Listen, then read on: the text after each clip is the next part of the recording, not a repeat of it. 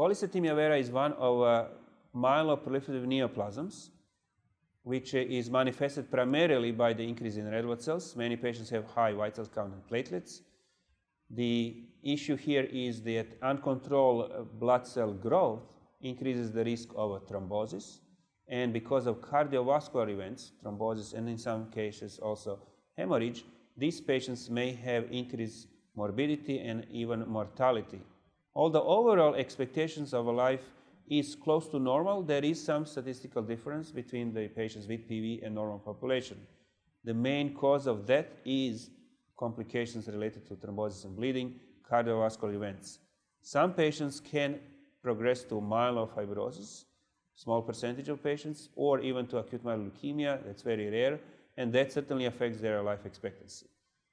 Diagnosis of polycythemia vera is a tricky business sometimes, and this actually led to a modification of a diagnostic process recently in April of this year, when a publication from international group that leads the efforts to properly diagnose patients with hematological malignancies published new guidelines.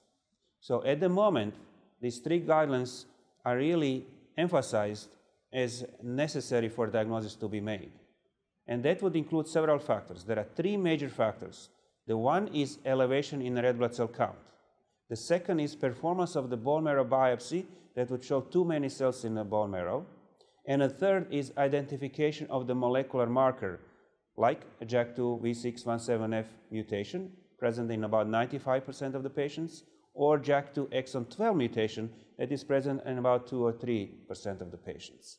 These are three major criteria for diagnosis of polycythemia vera. And the fourth minor criteria is decrease in erythropoietin.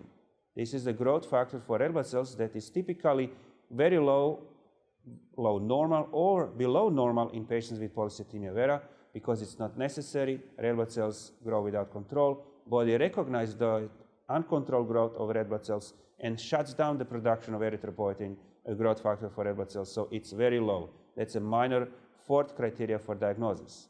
Now, let's emphasize one part of this which is important.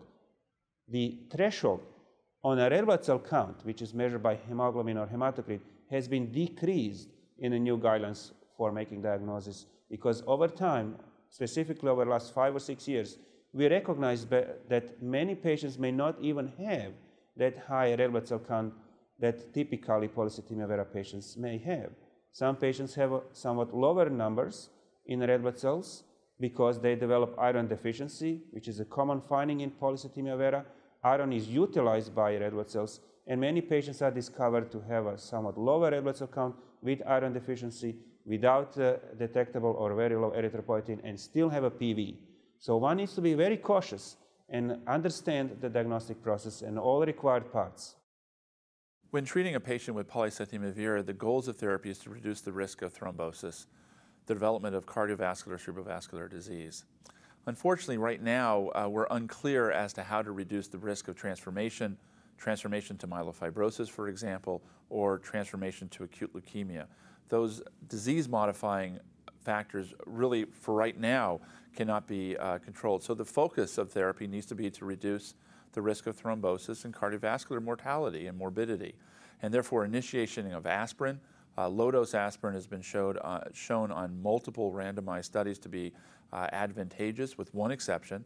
Those are those patients with a very high platelet count who have an acquired von Willebrand disorder. It's very important to test for those patients, specifically in patients with a platelet count greater than 1 million. And then the development and strict control of the hematocrit has been shown to reduce the risk of not only thrombosis, but both cardiovascular and cerebrovascular morbidity.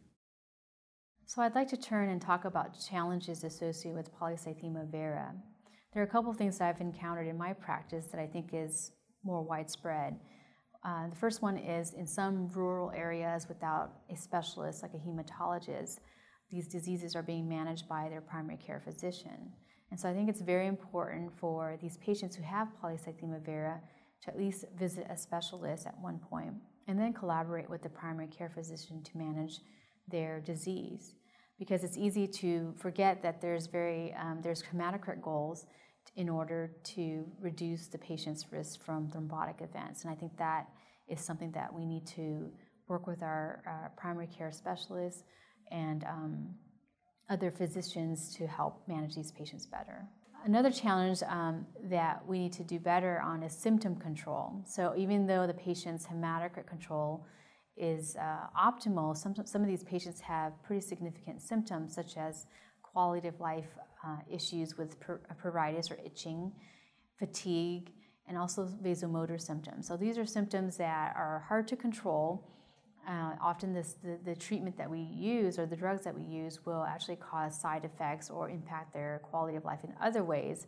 And so that's an unmet need to really improve these symptoms that are associated with polycythemia vera. And we probably need to do better in monitoring their symptoms using, again, these MPN symptom scoring tools to help monitor how much this is impacting their quality of life and their day-to-day living.